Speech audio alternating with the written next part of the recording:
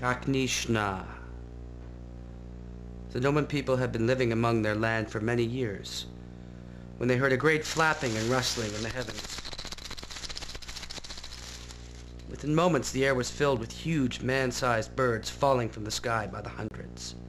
Startled, the Vnommen tried to run away, but everywhere they went the huge birds were falling from the sky and lying exhausted upon the rock, grass, shrub, boulder, tree, lake, stream bed. They were everywhere. Feeling invaded, the Vnommen ran to their houses and watched the birds.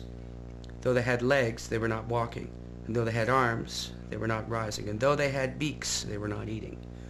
Instead, they lay upon the ground much as they had landed. They looked emancipated and tired. The Vnommen asked themselves, what should they do?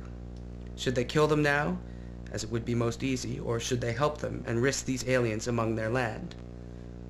And through the night they argued. Life and death called back and forth among their halls. Yet in the morning they had decided that as the Mutjager had tried to drive them away, to not share their land and ultimately fail, they, the Vnommen, would try to avoid these bird people and risk their land. Stepping out that morning, they offered all sorts of their food to the birds, but though hungry, the birds turned their beaks up at most of it and grew weaker still.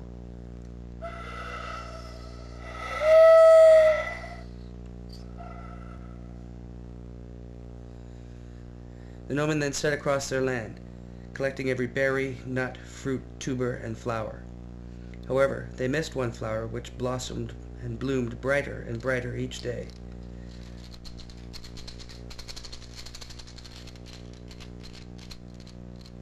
Waiting to be plucked like all the others, but it went unnoticed because it bloomed within a great, unimpenetrable bush. Ultimately, it turned sour and fallow and foul, and is now a deadly poison to bird and Vnommen alike.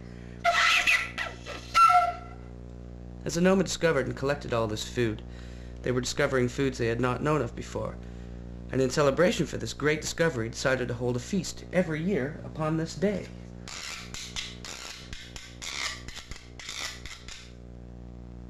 There was enough food that the birds liked some of it and ate enough to begin regaining their strength. Day by day this ritual continued, and the birds' strength grew as each day passed.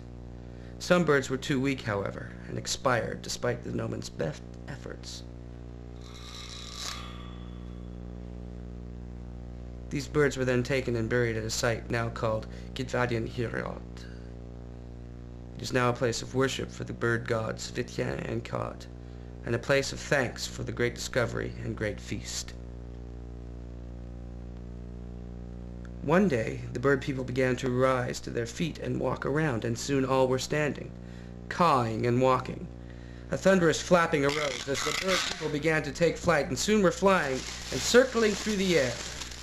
Suddenly, when two of the birds copulated in mid-air, a single lightning bolt came down and struck one Vnommen named Vnommen, who for a short while fell down, asleep. Her friends took her to be dead, and began mourning her passing. But after a while she awoke, saying she had had a wonderful dream. She had been talking to the great sea, and he had forgiven them for leaving and not wanting to come back. He had also said that he would take them back in death if their bodies were burned and dropped into the twin river to grow and live again. That was the first dream of Vnommen. Soon more lightning bolts shot down, and more people fell, unconscious. Some people welcomed the bolts, but most others tried to run. However, so great was the birds' joy at their new life that they were copulating in great numbers, and so many lightning bolts rained down that all the Vnommen, once again, were shocked to sleep, and all dreamed the dream of returning.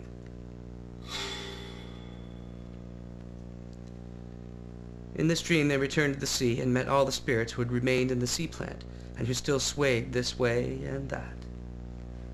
They explained that they needed the spirits to replace them after they died. They explained how wonderful the new world was, and they explained that in death they too would return to the sea.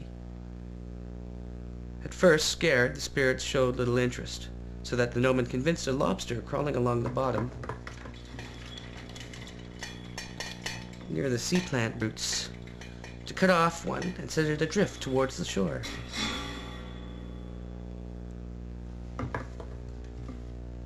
With time, those spirits in the drifting sea plant washed ashore and were born into the land. That is how the lobster became a sacred creature, fearful of being cut off and washed up among an unknown shore. The spirits agreed to rise with fog and blow ashore to impregnate the males, to grow within the females, and so the Vnommen assured themselves of their future beyond their death.